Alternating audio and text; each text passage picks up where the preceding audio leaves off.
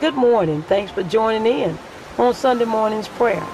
Do you ever go to the pastor and ask the pastor to pray for you, or ask some of the deacons to pray for you, or ask anyone to keep you in their prayers? Well, that's good. It's always good to know that someone is praying for you. But it is a believer's prayer, own prayer, that are most important. Did you know that when you pray, you are fellowshipping with the Father, God the Father? You talk to Him. He talks to you. That interaction strengthens you with fellowshipping with God the Almighty. Here's a thought that struck me. If a person who is full of faith can strengthen me, how much more does it strengthen me to fellowship with God Himself every day in prayer?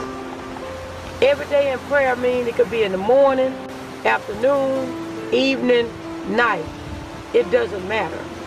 Your fellowship, your time. It could be a minute, it could be 2 minutes, it could be 30 minutes, it could be an hour. How do you fellowship in prayer with God? That's the question. Today's scripture, Psalm 147, 1 and 3. Praise the Lord, how good it is to sing praises to our God, for He is gracious.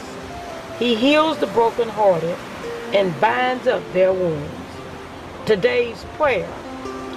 The scars you bear, Lord Jesus, are evidence of your wounds. You carry them on your own body. But let the scars in my own life not remind me of the wounds that made them as much as they remind me of your coming to heal them. Thank you for all the gracious ways you brought healing into my life, to my soul, my mind, my body, and my emotions. I wouldn't be praying this prayer if it wasn't for your healing touch. I praise you in your precious name. Amen. Now, that is a prayer. I love it. I love knowing that when I'm praying, God is present right there with me. I love knowing that when I'm praying, God is the author and the finisher of my faith and my prayer. I hope that any part of these words, statements, scriptures touch you today. If they did, just drop a comment below. I pray for you. I pray for others. I pray for my family. I pray for my grandson. I pray for my grandnieces and grandnephews. I pray for my nieces and nephews, my sisters and my brothers, my friends, my co-workers. I even pray for those that don't too much care for me. I pray to God the Almighty. I fellowship with God in prayer for each and every one. Until next Sunday,